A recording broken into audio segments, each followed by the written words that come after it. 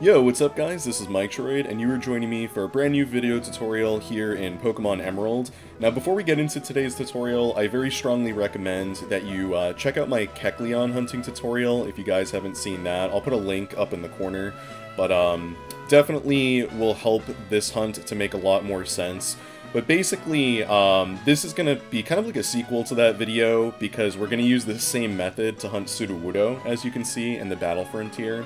So unfortunately, there's a lot more setup that's required for this hunt than if you were to do it in, say, Gen 2 or Gen 4.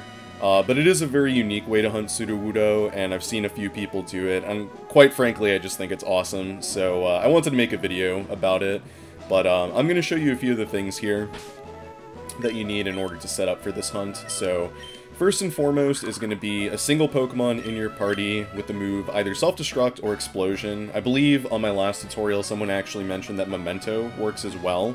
So basically any kind of self-KO move. But I do want to make a small note that obviously I'm using this level 19 Baltoy, but when you do the hunt, unless you plan on Master Balling the Sudowoodo as a shiny, then you probably want a higher level self-KO Pokemon, either Claydol or Weezing or something like that, just so that when you do find the shiny, you know, it doesn't KO your only Pokemon and then you fail it. So just wanted to give you that heads up. Additionally, I'm going to show you in the bag here that I have my Whalmer Pail as my selected item all the way down here.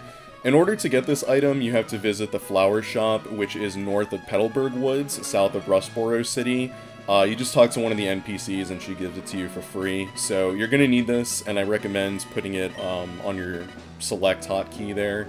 And then the final piece of setup here, as you can see on my trainer card, I have quite a bit of money, over 100,000 Pokédollars. You're going to want to spend as much money as possible because, as I previously mentioned, you're going to be self-KOing, and every time you white out, you lose half your money. So, unfortunately, there's no way to store money in this game like there is in Gen 2.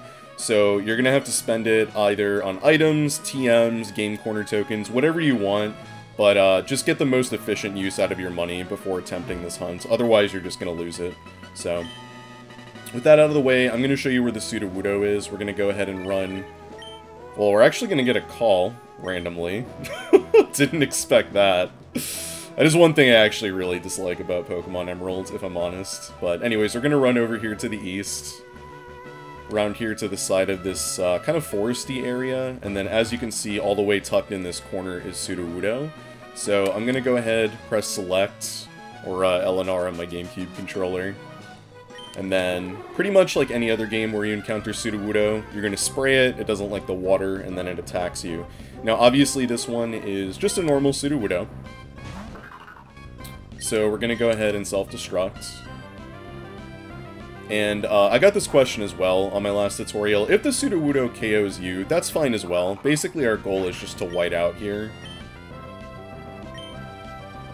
And then we're going to spawn back at this Pokemon Center here in the Battle Frontier. I forgot to mention that before, but you want to heal at this Pokemon Center before starting this hunt to ensure that this is your spawn point. And the reason this hunt works, very similar to the Kecleon, is that you pretty much spawn right next to the overworld sprite of the Pokemon that you're hunting, so it doesn't take very long at all to just run back over to it and then start the whole process again. And for those that may have missed it, the reason that we're doing this is because in Pokemon Emerald, unfortunately you can't really soft reset for shinies because of the way RNG works, and I recommend checking out my Emerald Starters tutorial if you're not quite sure what I mean by that. But, you know, soft resetting is not really an option for us here, so this is basically a workaround where we can generate new Sudowoodo without having to reset the game, and that keeps the frames running. I also want to mention, really quick, you can see the Sudowoodo is a male, and actually I noticed, I didn't say it, but if you look back in the video, the previous one was female, which shows you that basically every time you do this process, you're generating a new Sudowoodo. So, you know, same thing as the Kecleon video. If you notice that the male and female genders are alternating, that's a good thing because that means that you are generating new Pokemon, and each one has the true potential to be shiny. So yeah, that's gonna do it for this tutorial. I hope you guys found it useful, or at the very least interesting. I know I think it's a really cool hunt, so hopefully it inspires one of you guys to try it. But yeah, please let me know what you think of this tutorial. Let me know if you have any questions or suggestions for future hunting tutorials. I would love to hear those. And I just want to mention that we also stream live every Monday, Wednesday, Friday, and Saturday at twitch.tv/MikeTroid34.